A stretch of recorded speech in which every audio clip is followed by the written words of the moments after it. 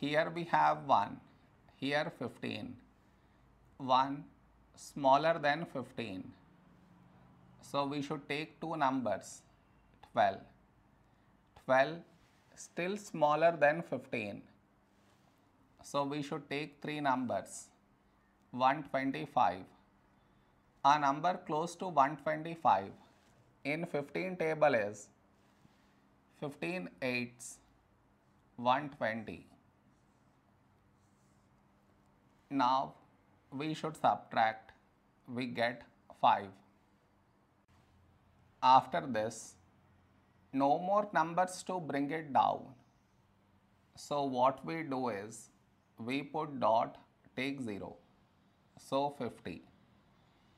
A number close to 50 in 15 table is 15 threes, 45. Now we subtract, we get 5. Now you observe, here we had 5 and we got 5 again. That means this number keep on repeating. So this is our quotient.